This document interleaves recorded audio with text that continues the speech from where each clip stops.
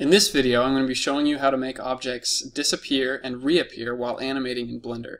Now, if you don't know what I mean have objects disappear and then reappear in Blender.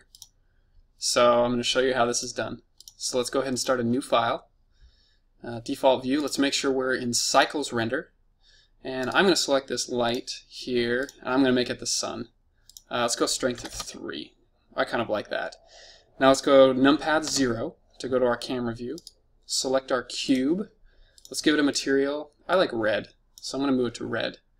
And now come over here to our rendered view. You can see our red cube. Now let's go ahead and split our screen. And we're going to go to the node editor. Move our material output. We're going to add in 2 shaders. First shader we're going to add is a mix shader. And then we're going to add in a transparent shader. Let's go ahead and connect them.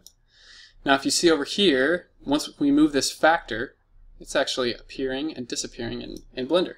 So we're going to animate this bar right here. So let's go to frame 24, and with it, the factor at 0, we're going to press I. You can see it go yellow. That's how you know it worked.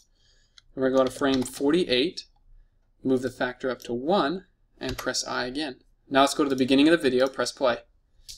See our object disappear. It worked.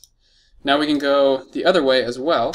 Let's go to frame 72, move our factor back to 0, and press I. So now we have our object that disappears and reappears. So something to keep in mind here, you can have any node setup you want. So it doesn't just have to be a diffuse shader. You can have as many nodes as you want. It just has to end with a mix shader connected to a transparent shader. And that's it. Thank you for watching.